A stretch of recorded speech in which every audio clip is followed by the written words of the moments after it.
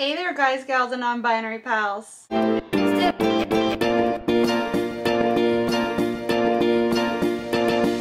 I'm back with another Lush kitchen unboxing, and I'm gonna be completely honest. I saw a spoiler for the contents of the box. I've had the box in my possession for over a week. I still haven't even opened it. Like, usually when I do these unboxings, I've at least like cut the tape off, opened the box and like sniffed it, you know, to get hype. Because I like to actually unbox the items on camera so you guys see my actual true reaction, I guess. But I'm so like discouraged, I guess, by what's in the box that I haven't even been bothered to do that. Now that I'm opening it, the smell is extremely strong though.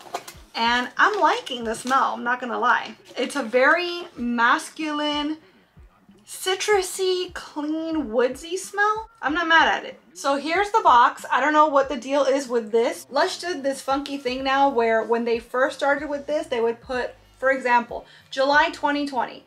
And July was when you voted on the things, but now when you received them, you'd receive them in August. Now they've changed it and it makes more sense to me this new way, where it will say on the box or even on the announcements, hey, get ready for blank. It says the month that you're receiving the thing. I don't know what's going on here though, because I most certainly am not receiving this in 1995. But let's look inside. Perhaps we will have an explanation. Okay, so the first thing I see is there are stickers. This is definitely the way to my heart. You guys know I'm big on planning, I'm big on stickers. These are bigger stickers though, like I don't know if they'd fit in my planner except for like maybe decorating the sheet between the months. But it's really cute, it's very retro. I mean, I guess that's the point, right? 1995 and then 25. Has it been around for 25 years? Is that what we're doing? I wish they'd have said something. Maybe they did though, because I've literally just opened the box, so there's probably more things in here, I'm willing to bet, than just a sheet of stickers. Nope, turns out there's not. There's an invoice and then there's a list of the items in here and the ingredients so that you can tell if you're allergic to anything or not, which I very much appreciate, but no explanation really as to why 1995. From the context of the stickers, I'm gonna guess that it's like a 25th year anniversary thing, but that sounds really like it's a big deal. I wish they'd have made a bigger like hubbub about it. Maybe included a story about the company. I don't know, something to address that, hey, 25 years, thanks for being a customer. I don't know. We have our fun star-shaped foam as always, and the smell is getting overwhelming, but like in a really nice way. So let me pull out whatever, the first thing I find. Lush Lime Shower Smoothie. Adopt a life of lime and get the zest kind of clean with fresh strawberries and zingy organic lime juice. So this sounds like it's going to be right up my alley. It sounds like it's going to be extremely citrusy and maybe a touch sweet. I don't know what a shower smoothie is though, because it sounds like it should be a soap. Because it's a smoothie, does that mean it's more moisturizing, or does it maybe mean that it's like a scrub and it exfoliates so it leaves you smooth? Get ready to feel refreshed as you scoop out a little or a lot, wash all over and rinse away for the perfect start to your day. Okay, so that doesn't help me either. It's got olive oil, rapeseed oil, coconut oil, almond oil. Okay, so I'm gonna guess it's just a very moisturizing product then. Like a very moisturizing soap.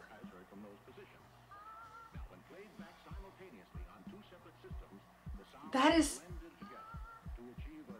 extremely subtle, for lack of a better word. Yeah, I was expecting to just get slapped in the face with like, bah, zing, lime. This is so bland smelling. I hope it's one of those things that comes alive in the shower, because I've mentioned it in other Lush unboxings. There have been products where I've smelled them upon cold sniff and not been impressed, but then once you get them in the bath, once you get them in the heat and the water of the shower, then now suddenly it's like the bouquet opens up and you go, oh, that's what they were going for.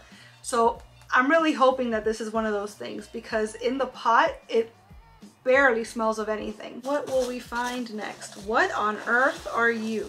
Okay, this is a funny little ugly. This is ugly. I mean, I'm usually a little more careful with my words. I like to be eloquent and consider really what's the best possible word to describe anything at any given time. This is ugly. This looks dirty and dingy and like someone left it out and it got moldy and then they went, it's ready now, put it in the box. I do like that it's like embossed with the word Lush on top. That's kind of cool. I believe they're selling all their soaps this way now. But it's just an ugly soap. What is this? I can't smell anything from here yet, by the way, which usually their soaps are like, bah! Doing a lot of that, right? But yeah, usually it just like overwhelms you how strong their soaps smell, and this is not it.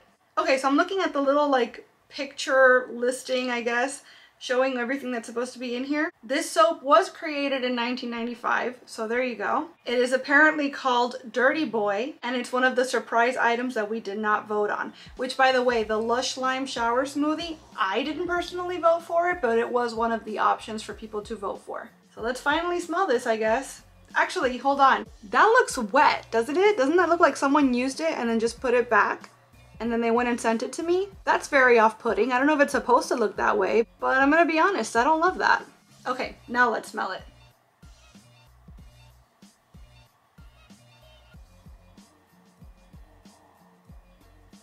I can't decide if I really, really like it or I really, really don't. It smells, it's like a very clean and almost oceany scent. Lots of herbal notes to it also, but then it almost has like a peppery thing at the end.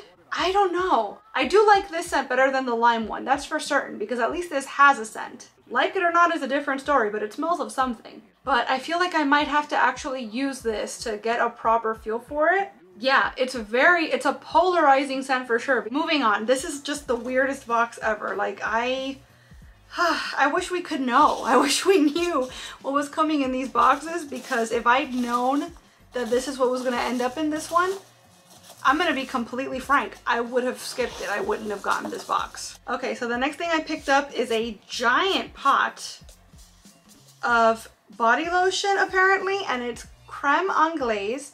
I've never smelled this myself, but I have read and I have heard that this is a very polarizing scent, so I guess that's just the theme we're going for here. And this is a very big pot, so I'm going to guess that this is the big item, because all this time, every box I've received, I did skip July's, but every box that I've received, we've gotten a big product, and it's always been a shower gel, and I don't see a big shower gel in here. So I'm guessing that this is supposed to be in place of that. So hopefully I like it, because there's plenty of it. Deeply moisturizing, fair trade organic cocoa butter fills every bit of this golden body lotion to adorn you with the softest of skin.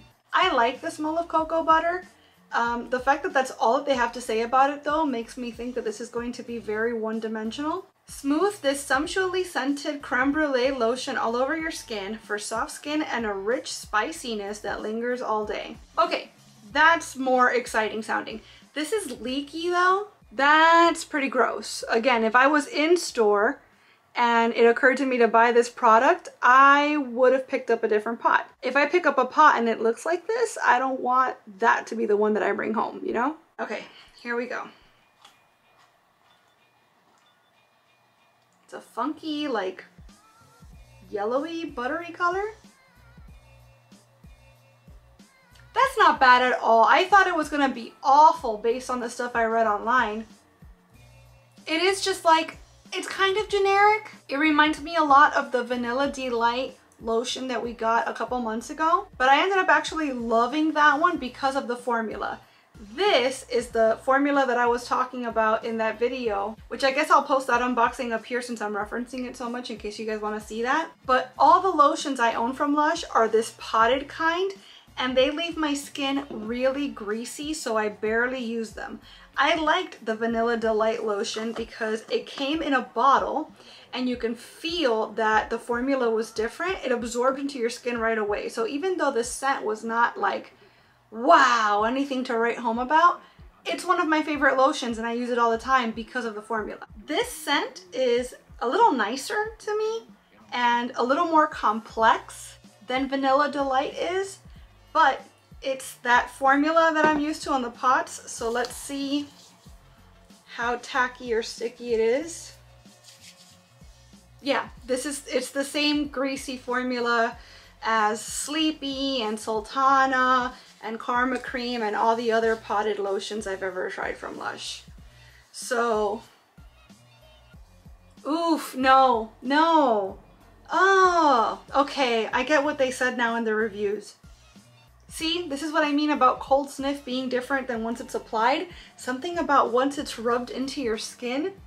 This is an old lady smell, dude. Like grandmas smell like this. I think probably without even trying. Yeah, no, I don't like that. I'm gonna be 100% upfront with you guys. If any of you guys want this, hit me up and I'll sell it to you for a very fair price, because I know that this is just gonna sit around and go bad. I promise I'm not gonna use this any further than you just watched me use it, so hit me up. Ugh, I almost just want this box to be done already. Like, I'm so disappointed so far. What a huge waste of $65 US plus. Because yeah, in case you're new to these, that's how much it costs to get the Lush Kitchen subscription box in the United States.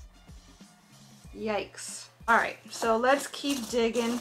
Okay, I'm familiar with this. I've never used one myself, but I know what this is. This is Tisty Tosty, and it's a bath bomb that I think was last released in Valentine's Day of 2017. I know that because I started buying Lush products for myself in March of 2017, and I remember that this was sold out everywhere we looked because Valentine's Day had already finished. But I was really intrigued by the scent notes of it, so I never got to smell it, but I knew that if it ever came back, I wanted to try it, which of course means it never came back. But I have one now, so I'm excited. The roses have definitely seen better days. Even in the picture, it's, you know, it's intended that they have some color to them, and mine do not, but that's fine. And as you can see in the picture, it was also rose pick, which means that we didn't vote for it. It was just something that they decided to put into the box. And it also first came out in 1995, apparently, which I guess is the whole theming, right? Okay, this is obviously extremely floral. It's just like a true rose smell. Not as sweet as rose jam, just floral and fresh. This is most certainly my favorite scented thing so far in the box. And of course, as luck would have it, it's a single-use thing. But that's beautiful. They should bring this back like all year round. I don't know why they wouldn't. If the flowers are too expensive, leave them out and maybe reshape it and call it something else. But this scent, there should be more products with this scent. It's amazing. Is getting to use Tisty Tosty for the first time and only one time worth the $65? Absolutely not. And the last thing, this is I think the only thing that I voted on that actually made it into the box this month. And it's tiny. This is a Slammer shower gel. If you've watched any of my other Lush videos, you know that I absolutely love shower gels and I will always vote for them. I will always buy new ones when they come out. Even if I've never smelled them before, I just really like being a completist when it comes to Lush shower gels, because it's almost certain that I'm gonna love them. I've never smelled Slammer before. Slammer is a retro product and I've never experienced it, but again, me, shower gels. So this says, wake on up before you go. This invigorating citrus and honey mix is sure to put the boom boom into your heart and fuel an early start. Lots of Wham references there, obviously. And the person that bottled my shower gel kind of has a George Michael vibe to him, so I'm not mad at that. So this has lime peel, ginger root, seawater, lime juice, lime oil, lemon oil. And that's pretty much it as far as scent notes. Oh, that is so weird. That smells like lemon candy, but also kind of like floor cleaner. It's weird as hell in the bottle, but I can tell that I'm gonna like it in the shower. It's just like an extremely aggressive sweet citrus scent, but I think I'm gonna like it though. So yeah, basically, if anybody wanted to take the body lotion, the shower smoothie, and the soap off my hands, I'd be all right with that. I'm happy to get to use Tisty Tosty, but I would have much rather not had this box and kept my money, to be completely honest. The bottle of Slammer, if it had been the size that I've come to expect from the Lush Kitchen, which is the 8-ounce bottle, this is a 3-ounce bottle, then I would have been much happier with, you know, everything else, I guess. But I don't think that this box was worth it. I would have been much happier to just not have this box. That being said, we've already voted for the stuff that's coming in October. They are doing Halloween themed stuff, it seems like. So that's pretty exciting. I'm really looking forward to that box. I feel like